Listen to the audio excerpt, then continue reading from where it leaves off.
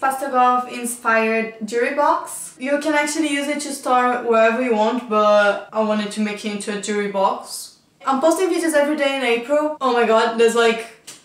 So let me know in the comments if you're enjoying it or not. And if you want to learn how to make this very easy 5 minutes jewelry box, just carry on watching.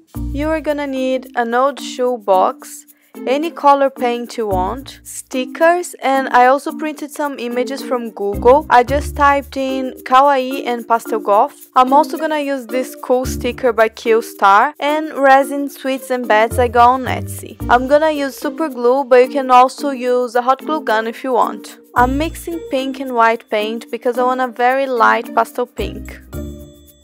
I'm painting the whole box. If you're using a dark box, you might need a second coat. I'm using the wet paint to stick the paper images, this way I don't need glue. Then I'm gonna glue the resin beds and sweets with super glue. And finally I'll glue this very cute unicorn sticker by Enquires at the front.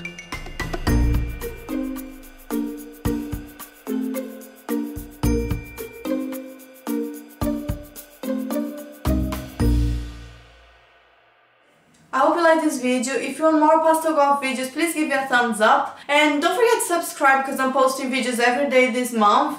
And thank you so much for watching. Have a very lovely day. Mwah.